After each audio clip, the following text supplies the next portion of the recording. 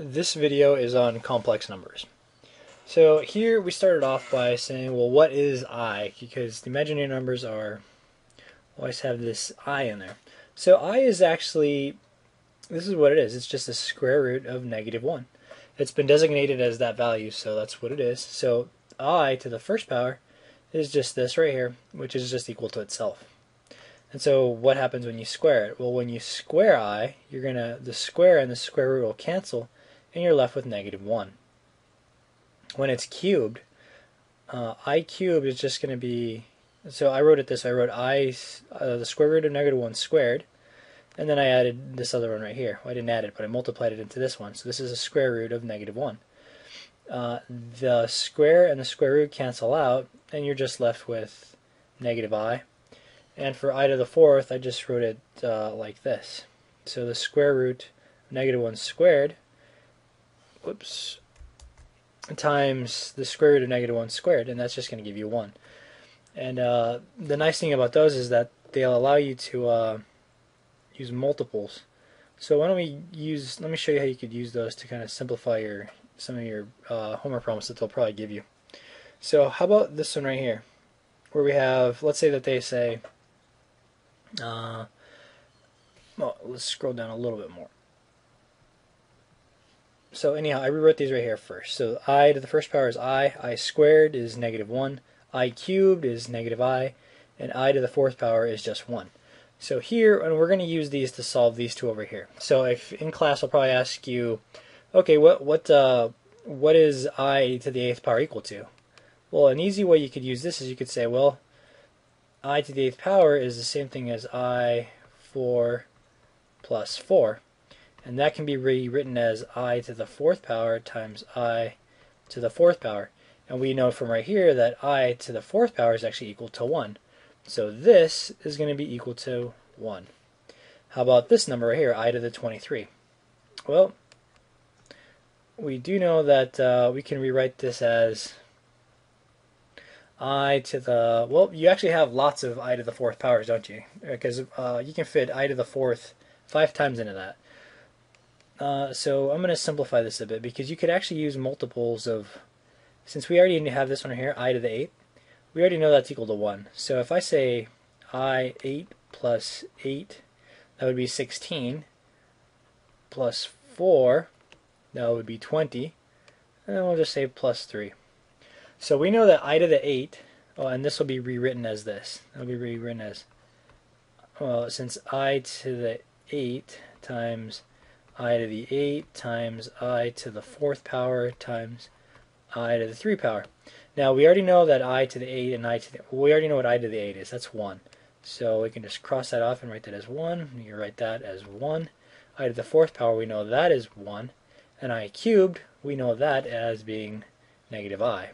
So that's going to be multiplied by -I. So I to the 23rd power is just equal to -I. So, okay, now let's continue on. Now that we know how to do that, what happens if they ask us to rewrite these numbers? So how would you rewrite the square root of -64? Well, in order to rewrite this, we need to change the interior in here a little bit. So first thing we're going to do is we're going to separate the -1 from the 60, or the negative from the 64. And that's separated that way. Now you have a positive 64 times a -1. And so now we could just separate these square roots. This the square root of -1, that is just I, and the square root of -64 is 8. So that can be rewritten as as 8I. Now how about this one, the square root of -75? So again, we're going to separate that -1 from the 75, or the negative, I mean. So we separated it there, and now we're just going to separate the square roots. So now we're going to have square root of -1 times the square root of 75. Now you actually don't have to go through this whole process. I mean, you could already, you could automatically, just by looking at it, you know that you're going to have an I in there, an imaginary number. But I'm just doing it just because, just so you could see the actual steps. So here, the square root of -1, that's just going to turn into I.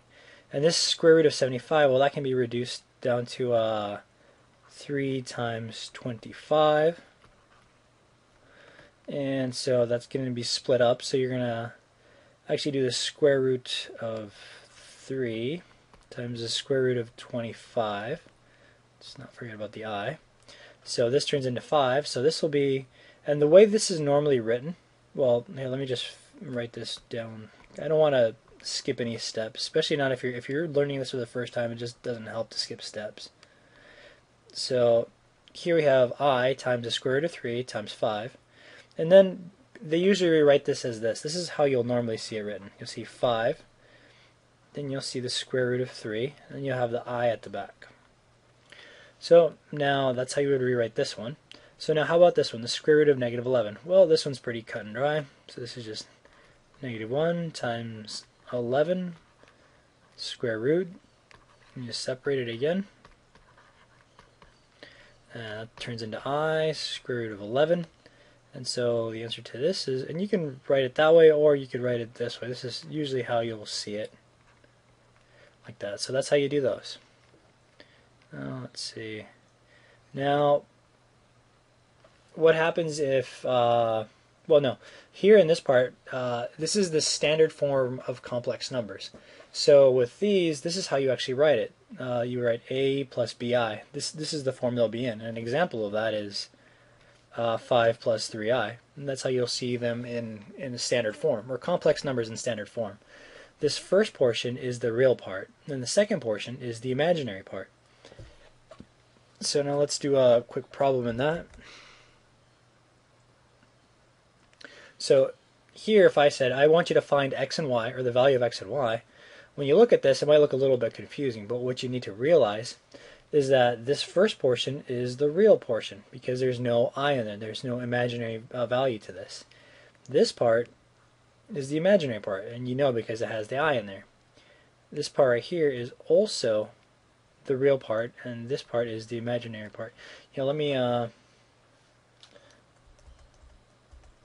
I'm gonna change this. So this part will be the real part. This is the real part, and the imaginary part, this is the imaginary part. So let's solve first for y. In order to solve for y, the way you rewrite this is you say 4i is equal to 8y minus 4i. Just like that. Now, this for the real portion, you would rewrite it as 5x minus 10 is equal to 5. So in solving for this, we say 5x is equal to, we're going to add plus 10 here, plus 10 here. So this is going to be 15. Then you're going to divide by 5, so you're going to say x is equal to 15 divided by 3. By 5. 15 divided by 5. So x is equal to 3. Now, when solving for the other portion, you don't actually need to write these i's in here for this portion because you already know you're solving for the imaginary part. So you say 4 is equal to 8y minus 4. And so you add 4 to this side, add 4 to this side. So you're going to get 8 is equal to 8y. So y is going to be equal to 1. And that's how you would solve for x and y in this problem. So anyhow, I hope that made sense, and I hope it helped you out. So I'll be making a few more on complex numbers. So good luck in your classes, and I hope this helped you out.